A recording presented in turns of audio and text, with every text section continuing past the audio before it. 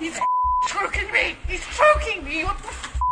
Whoa, whoa, whoa! Yeah, okay! Alright, stop! I'll get on stop! Okay! He just wants to deliver food! Please!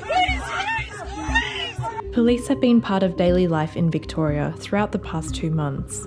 Get off me! They're stopping cars at checkpoints, door knocking to make sure people are complying with quarantine, and enforcing mask wearing.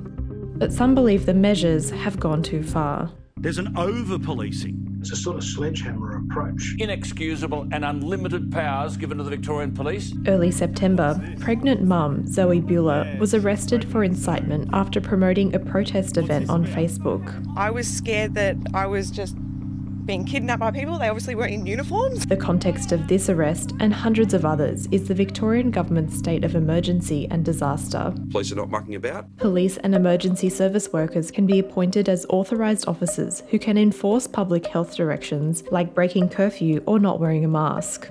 But now it's going one step further. The Victorian Government is debating an amendment to the bill that would expand the definition of who could be an authorised officer. And it would give power to the authorised officers to arrest and indefinitely detain people who are merely suspected of being someone who could potentially breach the health regulations. The Premier believes the bill strikes the right balance. This strategy is working. But critics are worried Victoria is becoming a police state.